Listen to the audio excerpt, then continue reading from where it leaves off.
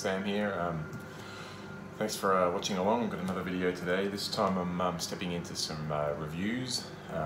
It's pretty late here at night, hence why there's no 4-year-old running around crazy behind me. I've got a cat down here scratching a guy outside, but it's well past his curfew. But I wanted to record this video because I want to do this over the next few weeks and make sure I give a good quality time frame to give this a good review.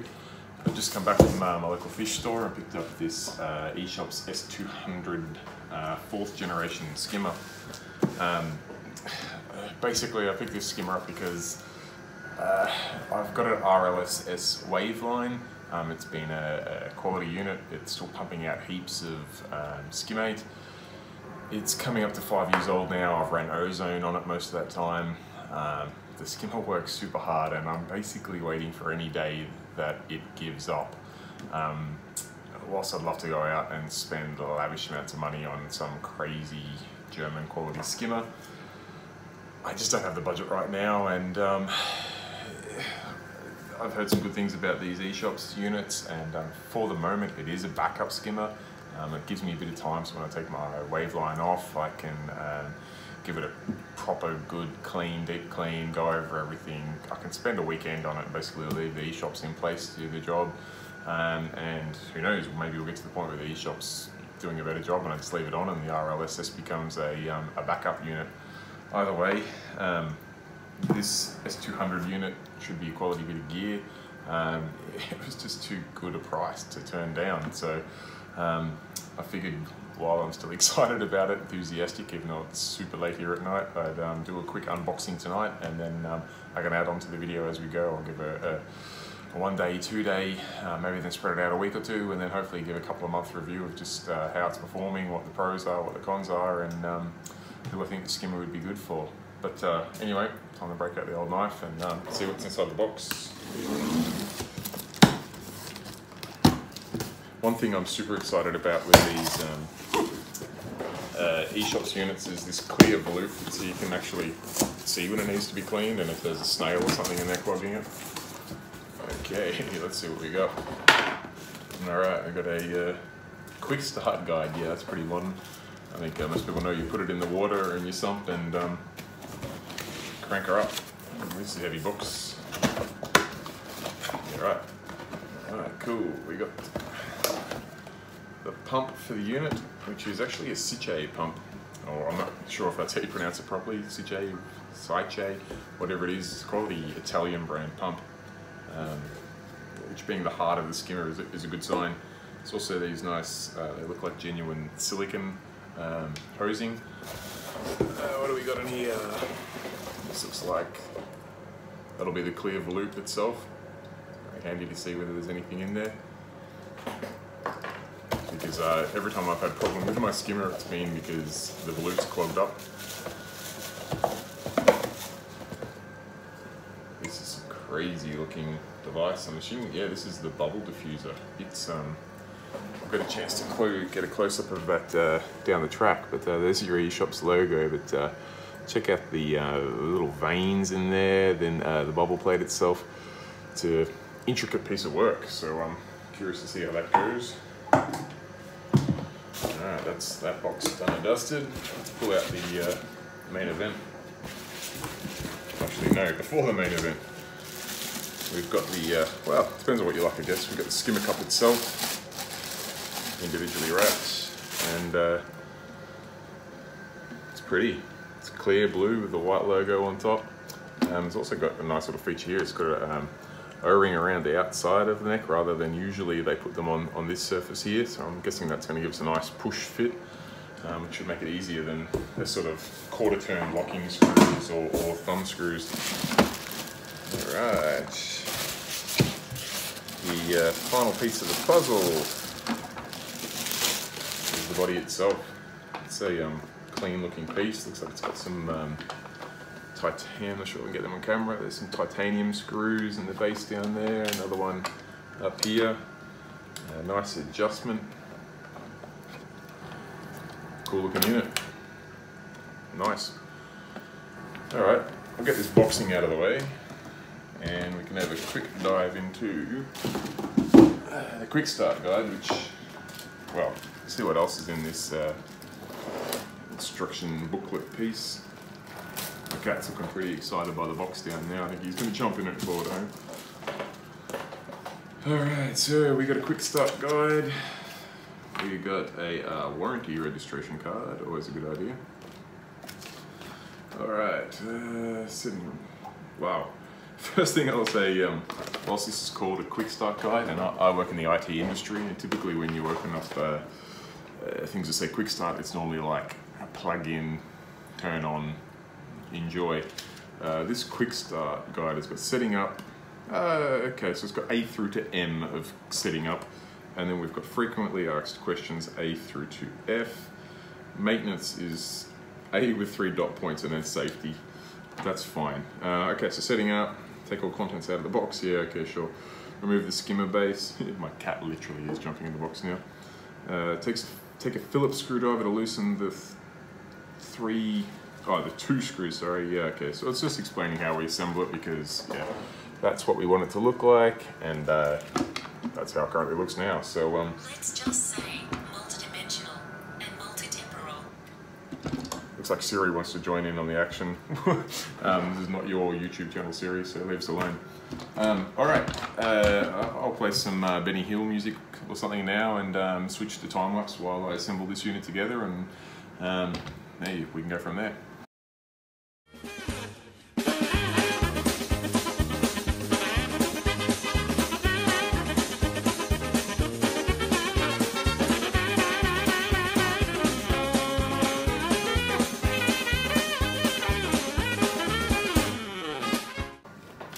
Okay, as you would have seen in time-lapse mode there, this unit came together pretty quickly. I've still got a couple of bits of tape that was just part of the packaging to remove from it. Yeah, the unit goes together really quickly. There's not a lot more to it, to be honest with you. It feels to be of decent quality, particularly for the price. I'm looking forward to getting this in the water and just seeing what it pulls out. I think just so I can keep an eye on it and watch it really closely for the first couple of days, I might actually pop it into my second frag tank, which is actually a sumpless system, but I'm going to put this straight into the display, and that way I'll be able to keep a really close eye on it while it runs for the first couple of days. That tank's currently cycling, so it should be a few good things for the skimmer to pull out. So yeah, it'll be a good opportunity for the skimmer to break in there, and we can see where it goes from there.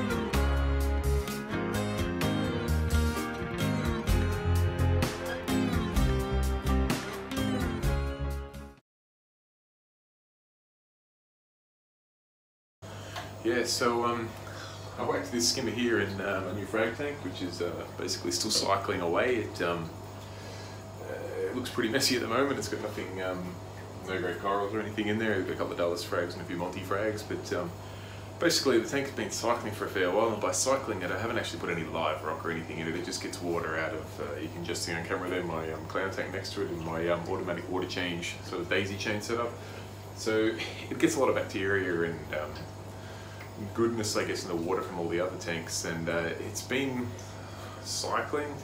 I say cycling with inverted commas because it's basically been ugly for about 2 months now. Since I put water in it, it just grew algae about 2 inches thick, and I guess because this tank runs no sump, open that up, and you can't really see there, that's alright, but you can see it on one of my other videos where I do an overview. It has no sump, it's a closed loop setup, and yeah, it just looked like it wasn't getting anywhere. So I set the skimmer up, I moved some frag tiles across, sat it in there, turned her on, looked like it created a nice foamy head.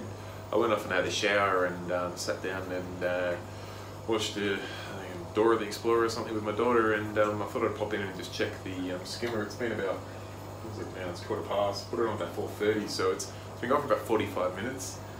Have a look at the skimmate it's pulled out. It's just ridiculous. I'll get you a close-up of it. I'm in shock. I'm in shock for two reasons. One, the skimmer's obviously doing a great job, and two, there's obviously a lot of crap in this tank that needed to be pulled out. A lot of proteins. I thought just algae. I didn't think I'd really pull much of that out, but whoa, I'd have to measure it out. But in 45 minutes, it's like probably a solid ½ litre of dark skimmate. Early signs would suggest this skimmer's working a treat. Yeah, I'll give you a few close-ups of an operation, and yeah, make up your own mind. Cheers.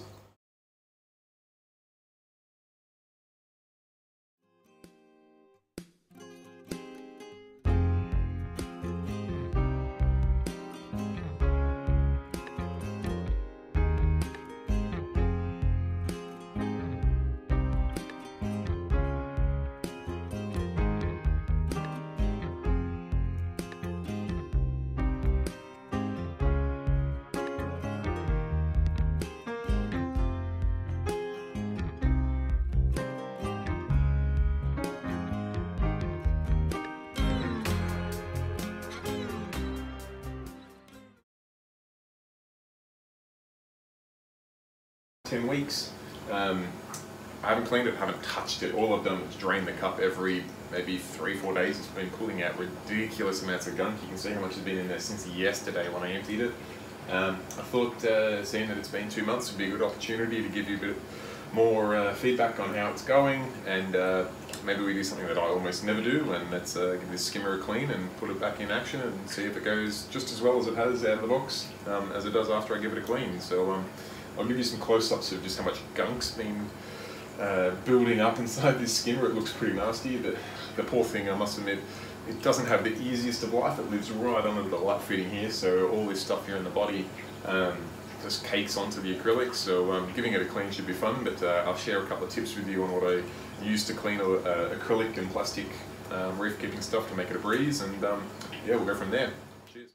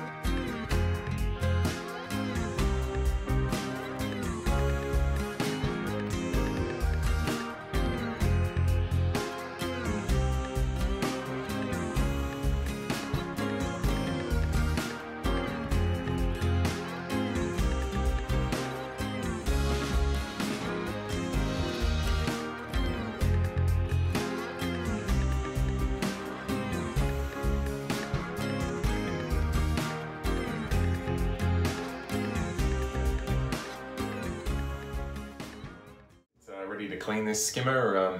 Got everything I need. I've got my trusty Tunzi skimmer brush, which is from one of the skimmers on my other tanks. I've got a towel, an old towel. My wife's not going to kill me if it gets skimmed on it. And finally, the secret weapon is these melamine foam pads, otherwise known as 3M magic erasers. It kind of goes against my moral bones, but you can buy a pack of like 100 of these for about $3 on eBay. To be honest, the end worker's probably getting the same amount of money as the ones from 3M that cost 20 bucks for a 3-pack. So let you make that decision yourself. But you may have noticed I'm not in the fish room anymore. I'm in the laundry. My wife's out, got the dog off of the thing, so she won't be able to smell this or see it. So we can finally get going on cleaning this stuff. So see see the skimmer cut there. It's got a fair old rice bowl going on. You may also have noticed I don't have my good reefing shirts on because it wouldn't be the first time that I've come in just to do something a quick clean and it ends up being splashed with skimmer everywhere. So far this, I'm not sure how well you can see there. I can probably adjust the camera down a bit. Whee! Yeah, you might be able to see a little bit better now if I get that out of the way. This has been super easy so far. It's pretty much just rinsed off. If I was left-handed, this would probably show up on the camera a little bit better, but rinse of the cap, and it's clean. It's now that beautiful clear blue. Give this drain hose a quick rinse too, because they can have a tendency to clog up when you've got skimmer that thick in there, like I managed to get. And last but not least, one filthy skimmer cup. Ironically, it's actually not too bad in the cup. The neck is just, the neck's probably an inch thinner than it should be because it's got that much crap built up on it.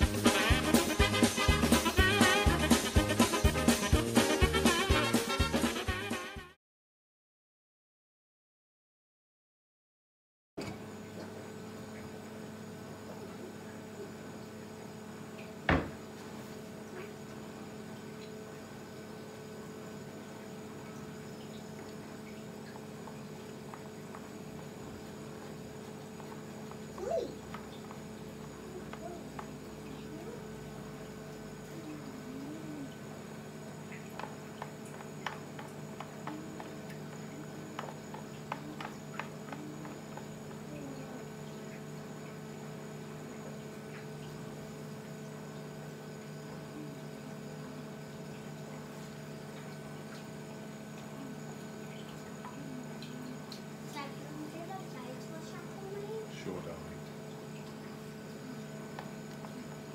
Yeah, look at the top, it's making bubbles. Yeah, that's what a skimmer does.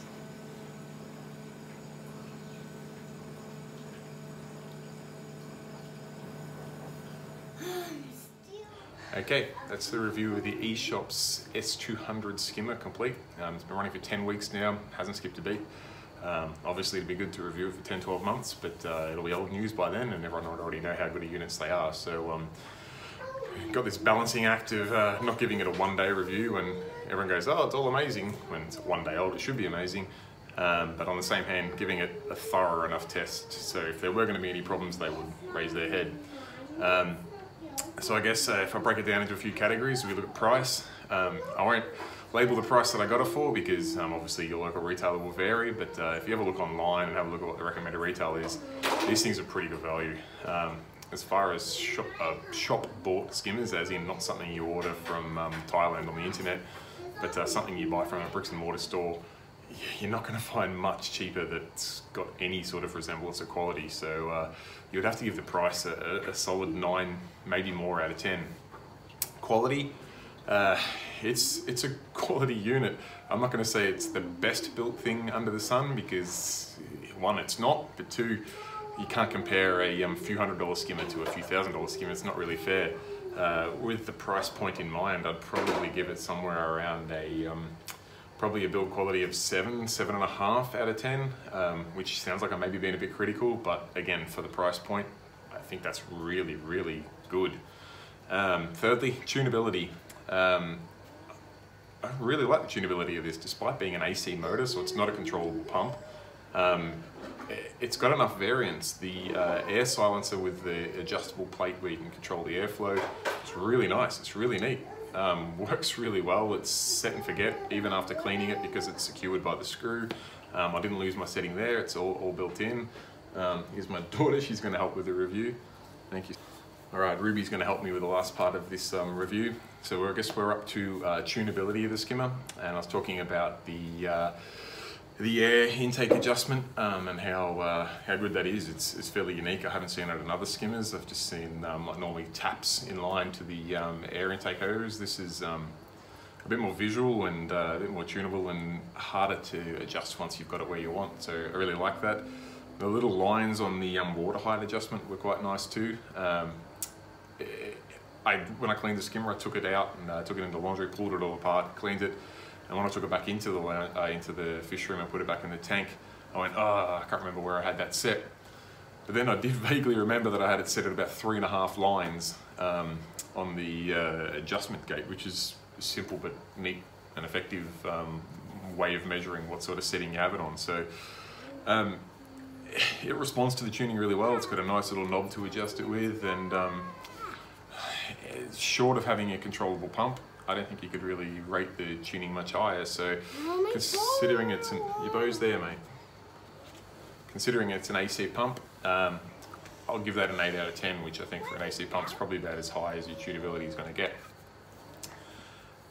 Finally, one that I rarely do, I barely ever clean my gear, which is poor. I should do that more, but I guess because I've got so many tanks, I'd be cleaning stuff every weekend. So the final score on cleaning, the unit was really easy to clean. The way the whole cone comes off the body made it really easy to get to, because I've been running that skimmer directly under the light. Ruby, just quiet, buddy, what Daddy's doing this video. The algae had a chance to really cake itself onto that plastic, but because it was able to come right apart, it's quite easy to clean off. The only part that was a little bit tricky was the diffuser plate, which is sort of a fairly intricate piece of kit, and it's all built and assembled together. So it did really take my skimmer brush a little bit of effort to get in there and poke around and get that as clean as could be. That being said, I don't foresee that being an issue. You blast it with a bit more water pressure, will clean it out. I just like to be a little bit gentle with the water pressure. I don't want to break plastic or glue parts or anything like that. So yeah, that being said, the fact that the whole cone came off the body, the skimmer cup has just got the O-ring fit on it, that made it really easy to pull apart, and the plastic was really very resistant to the algae. Even though I agree it's only 10 weeks old, I could wipe it off quite easy. So I guess apart from the diffuser plate, it's near perfect, so I'm going to give that an 8 to 8.5 out of 10. Overall, I guess I haven't wrote down what numbers I gave for everything. Maybe I'll put something up on screen, but I would probably give this skimmer probably an 8 out of 10 overall, which I think is a really good score, particularly for something at that price point. It pulled out an amazing amount of gunk in my frag tank, which the system has no fish in it. It does have water from other tanks that do have fish in it, but it's performed flawlessly. It never flooded, never had a problem with the pump. It's a quality Sichet pump. It was easy to empty, easy to clean, easy to tune, at a good price point. Maybe 8 out of 10 has been a bit harsh. Maybe it should be higher, but we'll go with 8 because I don't want to give too high a score early on in my reviews. But by all means, if you have any questions, feel free to shoot them through to me, and I'll answer what I can. I was sort of expecting to run this skimmer as a backup, as a spare, but I'm pretty sure I'll find a permanent home for it now, because it's going to become an essential part of my gear. So yeah, thanks again, eShopps, making a quality skimmer, and yeah, thanks for watching. Bye.